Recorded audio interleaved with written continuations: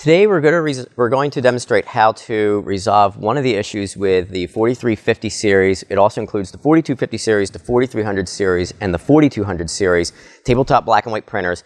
It's a problem sometimes when in shipping or just getting bounced around sometimes. These machines will boot, and I'll demonstrate it here. When it turns on, you'll get all three lights will come on, and the screen will light up, but it'll just be completely blank, no activity at all. And it'll just kind of sit there doing nothing. This is actually caused when the memory chip pops out of place on the formatter boards on these models. So what you want to do in this case is turn the machine off. You then want to pop the side panel off right here. Open up this door. And there should be one RAM chip down here. There might be two, but by base there's one. And you want to basically remove this RAM chip and slide it back into place and push it in place until it clicks. And once you hear both sides click, you can close it back up. And then when you power the machine back on,